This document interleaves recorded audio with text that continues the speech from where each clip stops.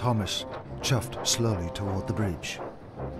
The bridge looked very old, and it was very high, and the ravine was very deep.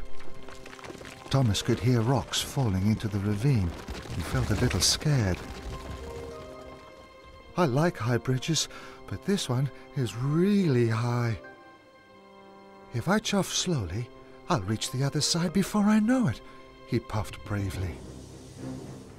Wheel turn by wheel turn, Thomas edged onto the bridge. I am brave and I am strong. I'll get to the wharf and it won't take long, he chuffed to himself.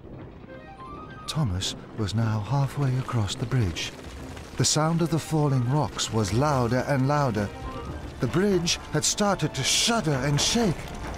Thomas didn't like it at all, but he wanted to get to the other side. Then Thomas heard a mighty crack.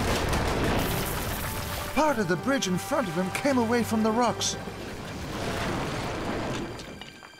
"Cinders and ashes!" cried Thomas. "I must get back to safety." He was very scared. Then Thomas started to reverse. He puffed slowly and carefully. Then there was another mighty crack. A large piece of the broken bridge fell down into the ravine below. With the biggest puff he had ever huffed, Thomas pushed backwards onto the hillside. "I'm safe," he cried. Just as the last part of the bridge groaned and swung over the deep ravine.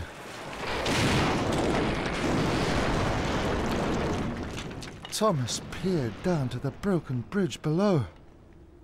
"Oh, flatten my funnel," he gasped. Down the